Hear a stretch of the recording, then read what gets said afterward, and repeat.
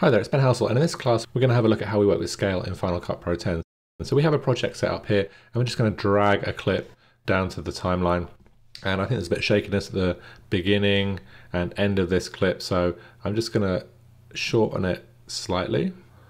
And essentially what we want to do is look at a few different ways in which we can scale our footage. So I'm going to drop down the audio level here. So with the clip selected, we can look in the middle in our viewer, and on the bottom left we have some options here for scaling, for cropping, and for transforming our footage. So if we click here, we can go to transform, and that's going to bring up these 8 blue dots around the edge of our clip. And if we highlight one of these, we can drag it and it's going to increase the size of our clip. And then if we click in the middle, we can move it around. So that's the very kind of quickest way of increasing or cropping your clip so that you can zoom in on it slightly.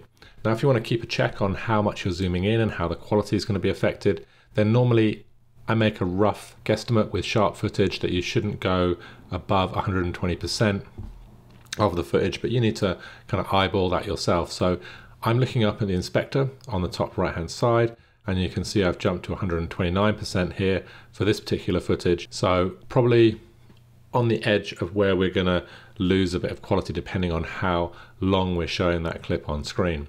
If you don't see the inspector on the right hand side, then just go to Window, Show in Workspace, and make sure you have the inspector checked down here, or Command and 4, and then make sure you're in the video properties here. So in the audio properties we get options for audio levels, in the video properties we get options for transforming and cropping, which is what the scale changes are doing.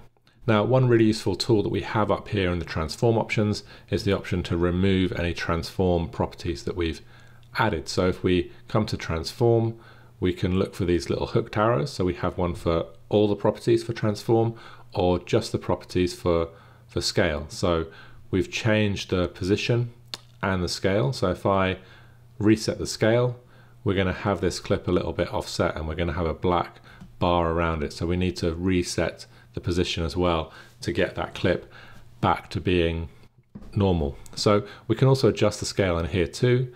So we can drag the scale around, and we can also move the position more accurately by dragging across these two numbers that will be 0 when you start out, and the X and Y axis will drag left and right and up and down. So we can get a bit more accuracy as we're modifying the scale of our clip and the position of our clip too. Wherever we see this little diamond on the right hand side here, we can animate that property. So we can add keyframes to, for instance, the scale, and then keyframes to the position. So we can start zoomed in. So we've added a keyframe right at the beginning. So when we add a keyframe by clicking the diamonds, it's going to add it wherever the playhead is.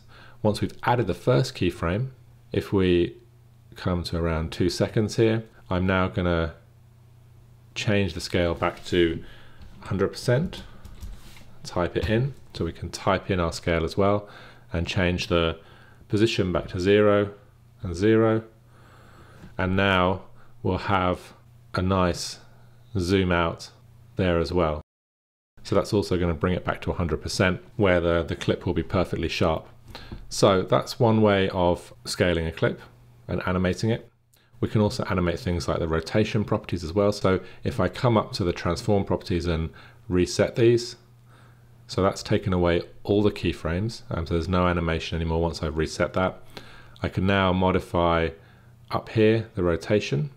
You can do it on screen by using this little blue handle in the middle. So I can rotate that and then increase the scale until I lose this black around the edge from rotating it out of position. So I can just drag my slider, or I can click on the number and use the up and down cursors to increase or decrease by 1% at a time. So that's how to modify the rotation and the scale, and that's definitely fixed the horizon line there. And we're kind of ready to go with that clip. So I'm just going to zoom out here, and we'll choose this clip here to show a different way of zooming in. I'll drop the audio levels down. So underneath here we have some crop tools, and here we can use the trim tool, which is actually going to trim the clip and allow us to crop it, but it's leaving this black border around the edge of the clip. So if I come to my crop options in the inspector, I can reset that and go to crop instead. And what crop is doing is it's going to crop that clip to a certain part of the video.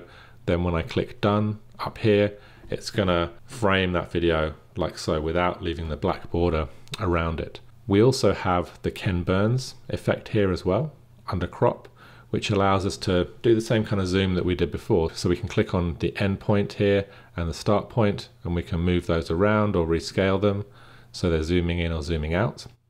And then we can also, if we click done here, if we click our playhead over here, you can see now we're kind of zooming in a little bit to that.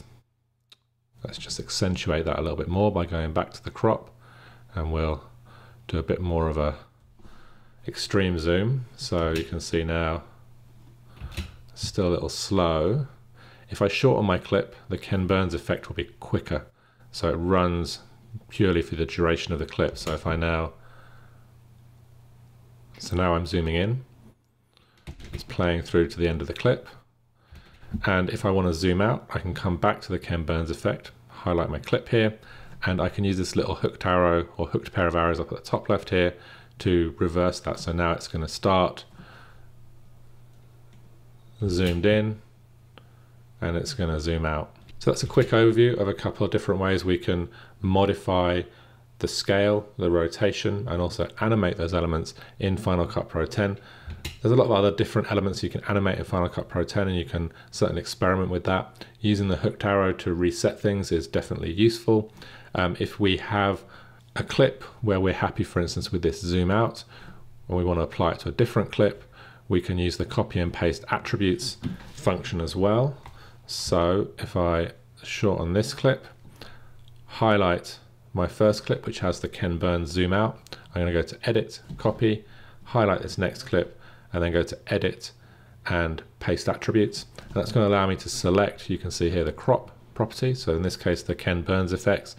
I don't have any audio properties to paste, so I'll leave that as is. I can paste that, and now you can see I have a zoom out of my logs as well. So I hope that's been useful.